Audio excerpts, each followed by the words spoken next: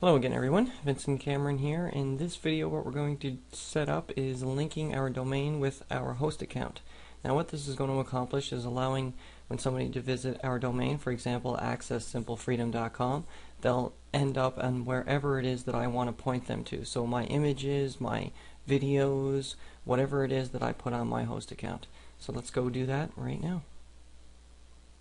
Alright everyone, the first thing we want to do is set ourselves up with a few tabs in our internet browser. The first one will be our domain. As you recall from the first training video on domain registration, we set ourselves up with GoDaddy. So what we want to do is log into GoDaddy with our username and password. Select Go. Once inside, it's going to give us a list of the domains that we have registered through them. You want to go ahead and select obviously the one that you want to change that you just registered.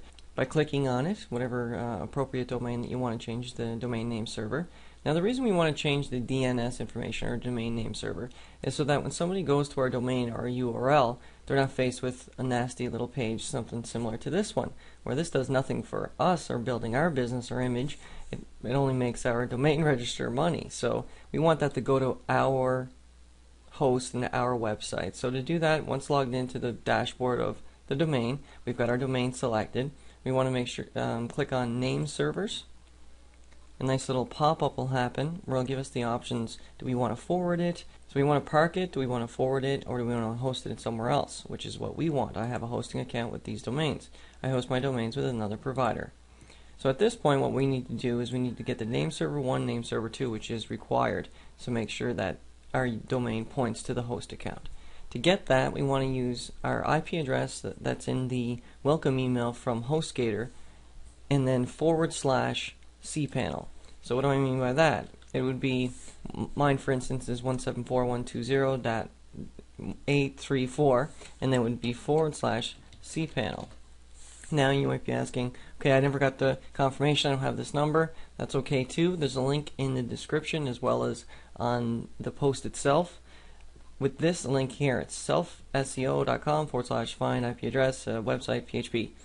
And you enter the website address that you registered with your host account when you got your HostGator, as recalled in the second video.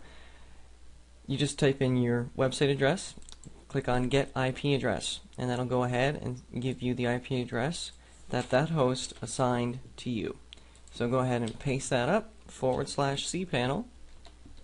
Now it'll ask you to log into your cPanel. Now I'm sorry, there's no special tool that's going to produce your username and password, so you're just going to have to make sure that you didn't delete that.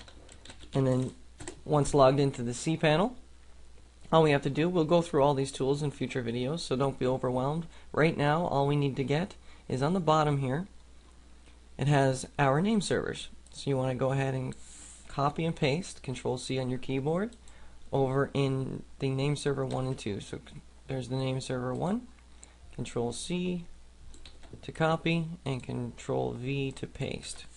And that's it. Click on OK. Takes about, maximum 24 hours, but realistically 15 minutes. And whammo, your website will be ready for public viewing. So in the next video we're going to get ourselves actually set up with an FTP client, an easy thing to do. I'll show you guys where to get some free tools at there to get yourselves logged in and allowing you to take whatever and put whatever it is you want on your online hard drive. Till the next one.